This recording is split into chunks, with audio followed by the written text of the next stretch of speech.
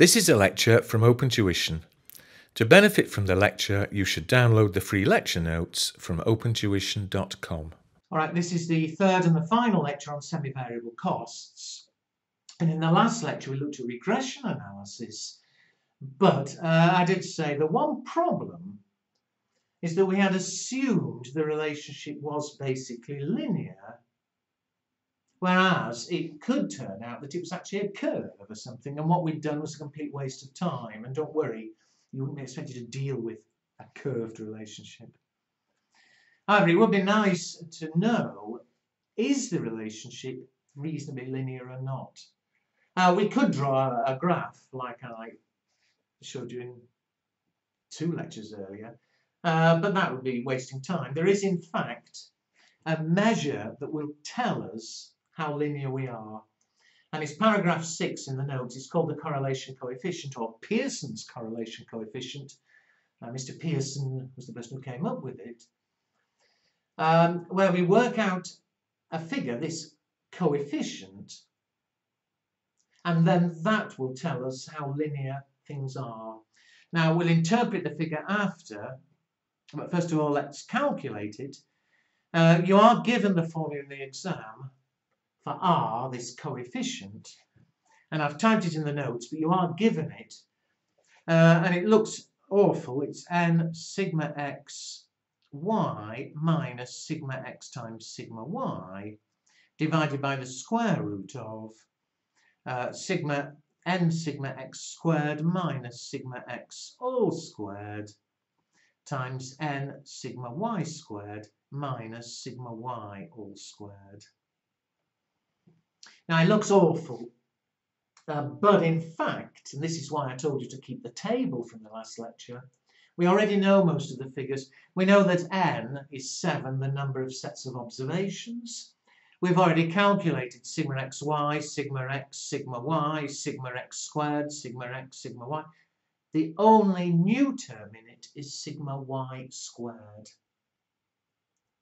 So let's go back to our table and calculate sigma y squared, and then we can use the formula.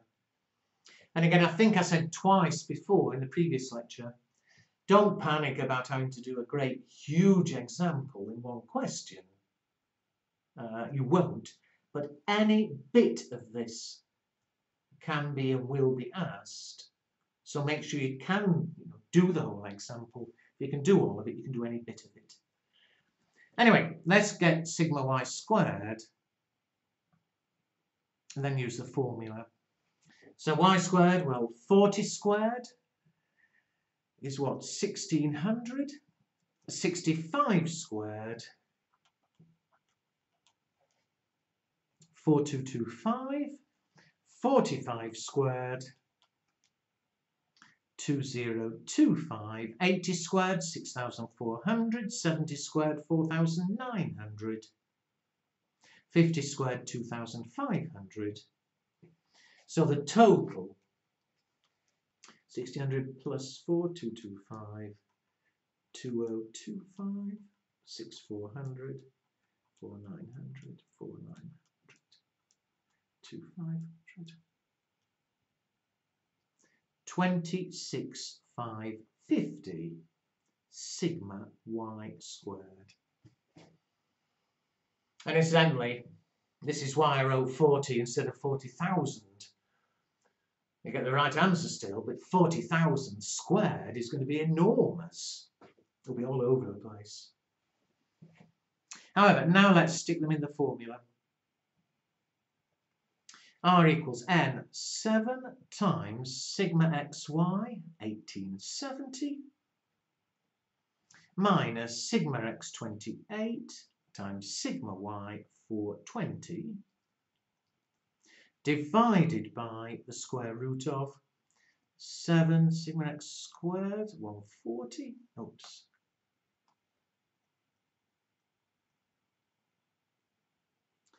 Minus sigma x squared 28, 7 sigma y squared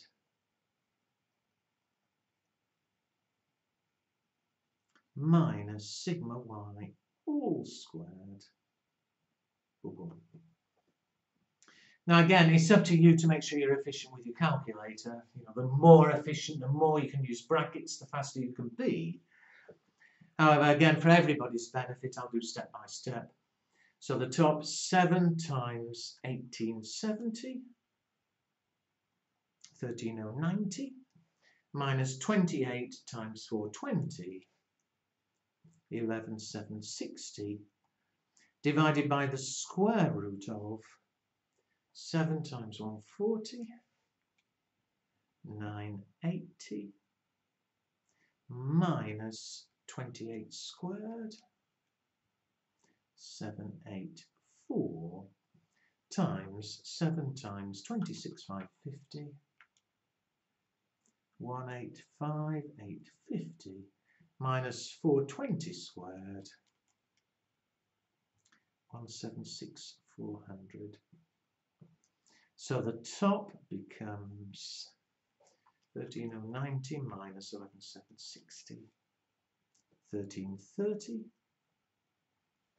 divided by the square root of 980 minus 784 times 185,850 minus 176,400. So we're almost there. It's 1330 over the square root of 185,200, which is 1330 over square root 185,200, 1361 equals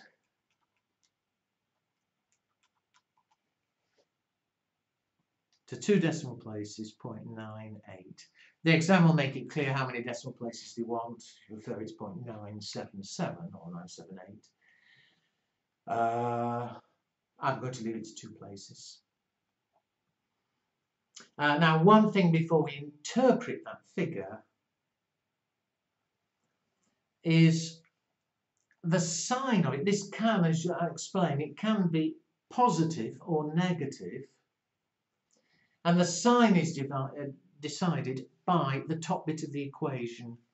Here it was 13,000 minus 11,000, so it was plus 1330. And therefore the answer is plus 0.98. Now I know some of you will say, oh, the square root of something can be positive or negative, irrelevant here. It's the top of the equation. And it is possible that that minus that is negative, and if it was negative, then your answer would be negative. Now you'll see why that matters shortly, but be careful. I'm sorry repeating, but in ours, 13 minus 11 was plus 1330, and therefore R, the correlation coefficient, is plus 0.98. As to the interpretation of it, the value of R, it will always be between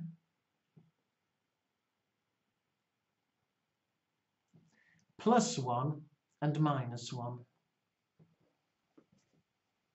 You cannot end up with an answer of plus 1.8 or -2. It'll always be between +1 and -1. If it isn't, you've made an arithmetic mistake. To interpret, if it's +1, we say we've got perfect, positive, linear correlation.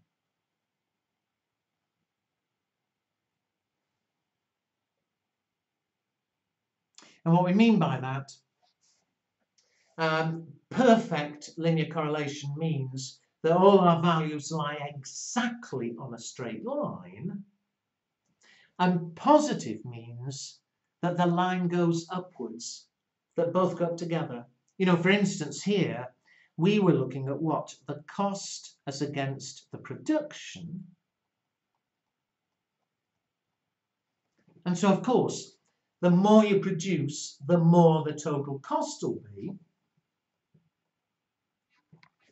And so you'd end up with a line going upwards. More production, more cost. And if it's +1, it means it's perfect. Everything lies on exactly on a straight line. So the plus means they're going up together. 1 means they're perfect. The lower it is from 1, the less perfect. So, you know, if it was plus 0.9, plus, they'd still be going up together, but it wouldn't be exactly a line. At the other extreme, if it was -1, it means we've got perfect, negative, linear correlation.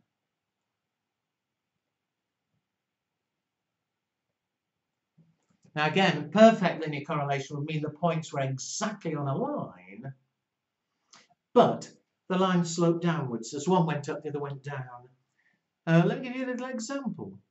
Suppose instead of the table giving you production and cost, higher production, higher cost, suppose I'd given you the price per unit, selling price per unit, and the demand.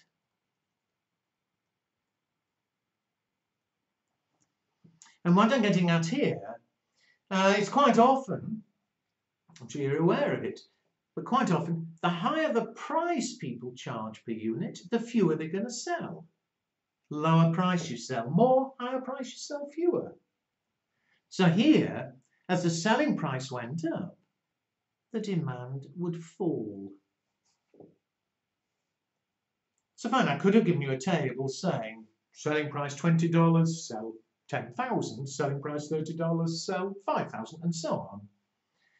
Well, if they lay exactly on a straight line, we'd have -1, perfect negative correlation.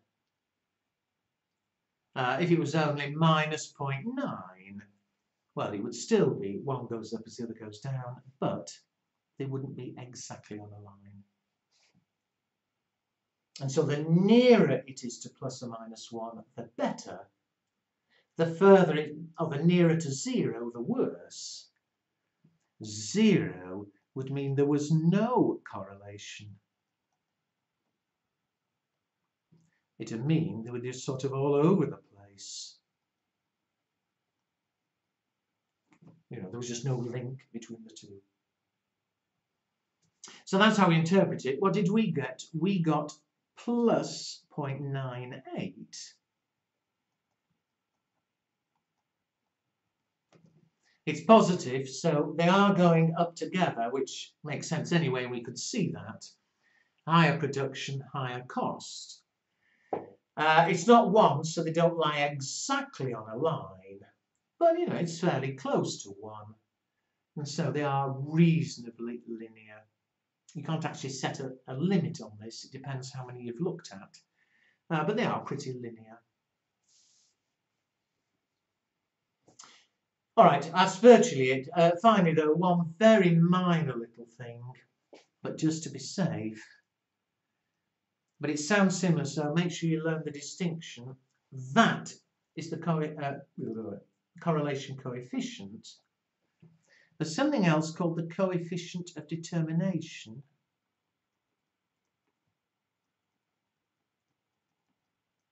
Now, you're not given a formula for this, but this is so easy to remember you don't need one. It's equal to the correlation coefficient squared. So for our example, 0.98 squared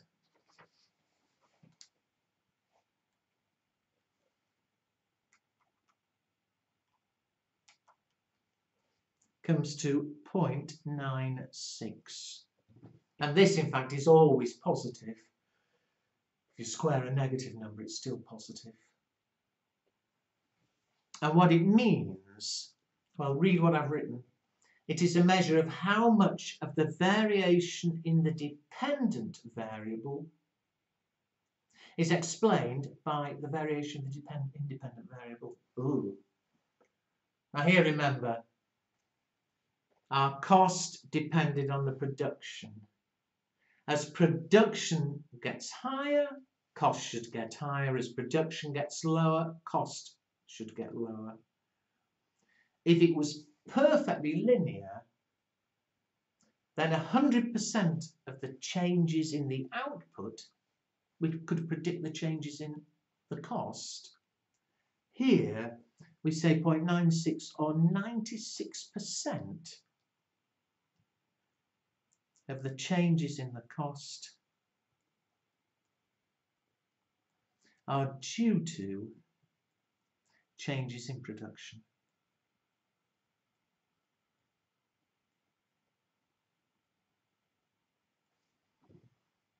So, there we are. All right, jolly good. Now we can leave semi-variable costs.